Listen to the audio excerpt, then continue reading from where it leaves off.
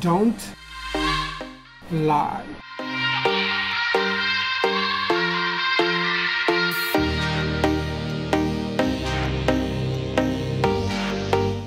The truth about being a full-stack web developer.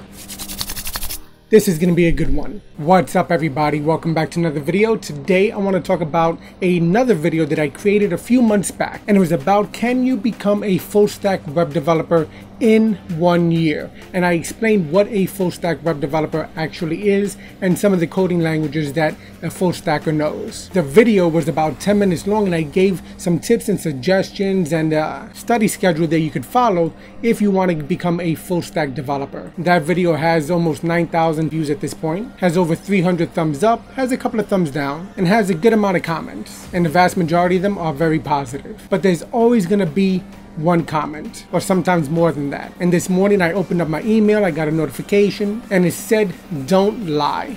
So you know I had to go back to check out that comment on my computer. And I want to thank the person that left the comment. And I gave them a thumbs up, and I actually hearted the comment, because in the comment they said that the information I gave is really good. But they said also that, and I'm paraphrasing here, that 1 year is not enough time to become a full stack developer. So of course I commented back and I said, you know, I gave you a thumbs up and I hearted your comment, and this is why. Because part of what you said is true. And that's if you're thinking about, can you become a master full stack developer in 1 year? And in that video, I'm very clear that you cannot become a master coder or a full stack web developer who is highly advanced in 1 year's time frame, unless of course you have one of those beautiful minds, of course. But you can learn the syntax of all the coding languages, you can learn the fundamentals, and you can get the ability of creating websites within 1 year. You can learn HTML, CSS, JavaScript, PHP, Python, and mysql, and again, the fundamentals of those languages. And you can have your website live within that time frame. Now, will it be the most amazing website in the entire world?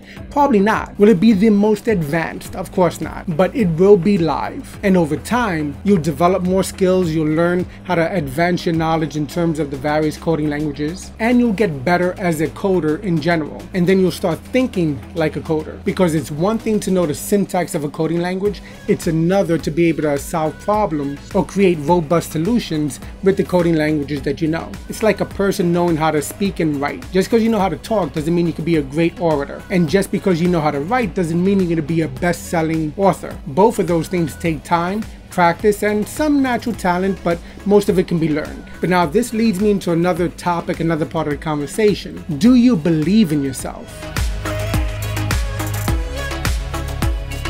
Self-doubt is one of the things that's going to limit you more so than anything else. As long as you have the capacity to learn, as long as you have the desire to learn, as long as you can be disciplined and set aside a couple of hours every single day, 7 days a week, 365 days out of the year, you can learn and you can accomplish your goal of being a full stack developer. But now if you have the mindset that you're not able to do it, that you're not worthy, if you feel like an imposter, if you have that imposter syndrome, that's going to hold you back, and that's going to prevent you from being able to attain your goals of becoming a full stack. And that's true within any field. You might look around at others and say, you know what, I'm not as smart as them, or I haven't been doing this as long as they have. I don't have a computer science degree. Why on earth do I believe that I could be a full stack developer in just 1 year? That self-doubt will hold you back. Now, some people will say that overconfidence is also going to be one of the other limiting factors, because you're going to jump in there full throttle. You're going to believe that you could do something that maybe at first is going to be very difficult.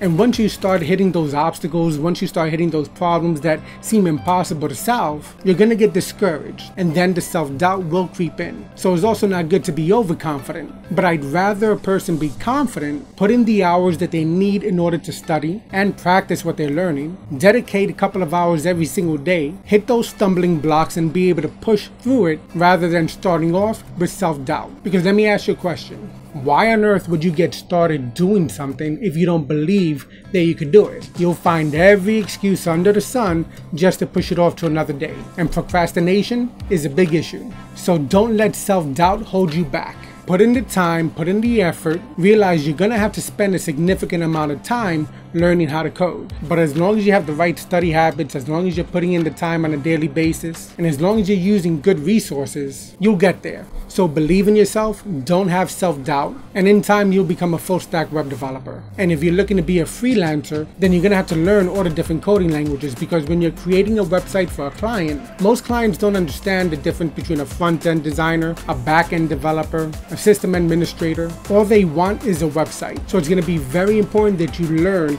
how to deal with every single aspect of a site. Now, will you be a master at every single one? Probably not. You might specialize in front-end design and development, or you might specialize in back-end development. But it's important that you understand and know how to deal with both ends of a website. And when in doubt, you can just Google it, or you can go to Stack Overflow. And I'm pretty sure that you'll be able to find an answer to a question you might have. Alright, so if you like this video, give it a thumbs up. Don't forget to subscribe, smash that notification icon, and leave your comments down below. Positive comments are always welcome, but I don't mind constructive criticism. It helps me to better create these videos. So share your thoughts, share your opinion, and make sure you believe in yourself. Alright, so I'll catch you next time. Take care.